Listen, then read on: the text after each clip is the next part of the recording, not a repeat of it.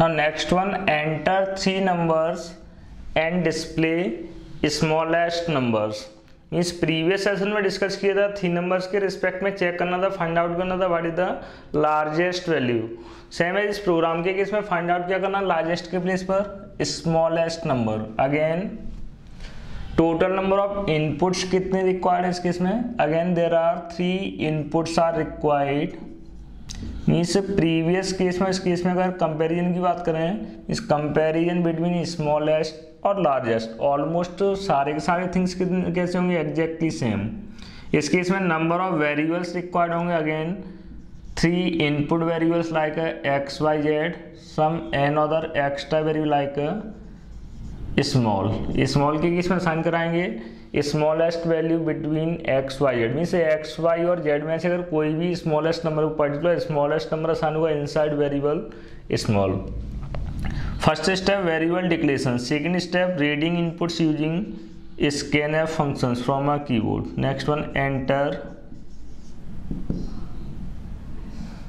enter value of x, y and z like that.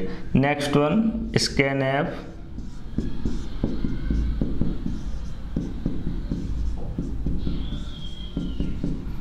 address of x, address of y, address of z।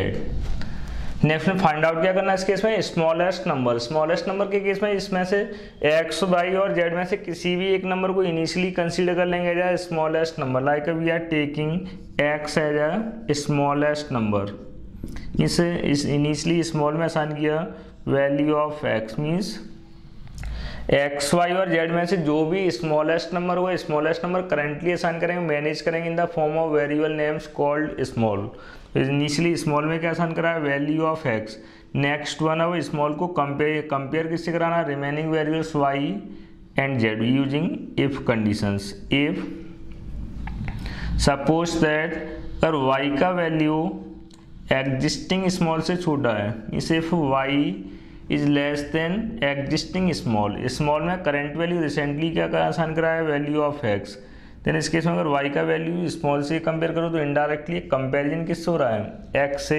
अगर एक condition true है then small means x and y में से variable small और y में से smallest value कौन होगा, ट्रू होने के इसमें वेरिएबल y, इसलिए न्यू स्मॉलेस्ट वैल्यू क्या होगा, small equals to y।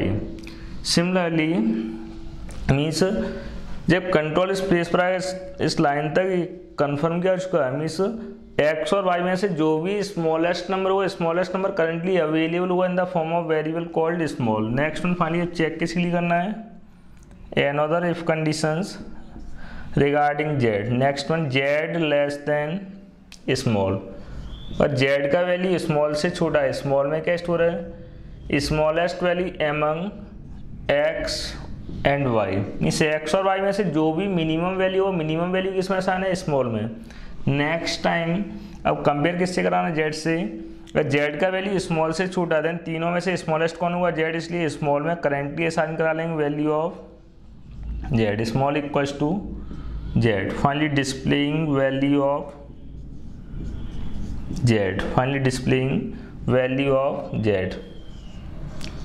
Currently Z का वैल्यू अवेलेबल किस फॉर्म में, inside variable called as small, इसलिए इनडायरेक्टली वैल्यू किसका डिस्प्ले कराएंगे, value of small percent D, value of variable called as small,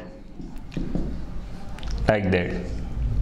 suppose that जैसे इस प्रोग्राम का execution start हुआ, initially total number of variables कितने क्रिएट होंगे, देयर आर 3 वेरिएबल्स और 4 variables x Y Z and small. Next one,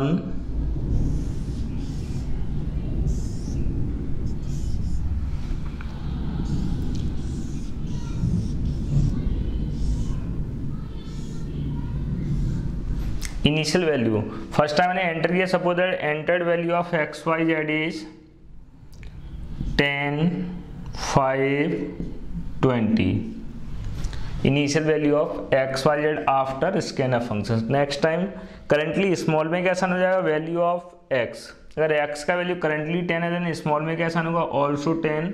next time testing if conditions, conditions के according y के place पर रिप्लेस करेंगे वैल्यू ऑफ y, y का value क्या है 5 लेस देन, स्मॉल के प्लेस पर रिप्लेस करेंगे वैल्यू ऑफ स्मॉल, y का वैल्यू क्या है करेंटली 5 और स्मॉल का वैल्यू क्या है 10। कंडीशन ट्रू और false, condition is true, true then chance किसको मिलेगा बॉडी ऑफ इफ के अकॉर्डिंग y का वैल्यू असाइन किस में हो जाएगा स्मॉल में, y का करंटली वैल्यू क्या है 5 इसलिए स्मॉल की न्यू वैल्यू क्या होगी ऑल्सो 5।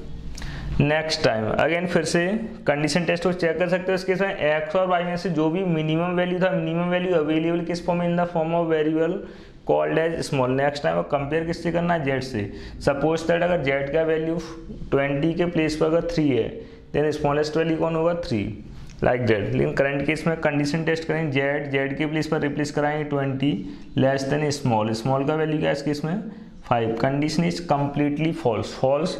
तो इस केस में कंट्रोल करना है outside body of if, finally display क्या हो रहा है वैल्यू ऑफ स्मॉल, और स्मॉल का करंट वैल्यू क्या फाउंड हो रहा है 5 इसलिए डिस्प्ले क्या और result is also 5 is a smallest number.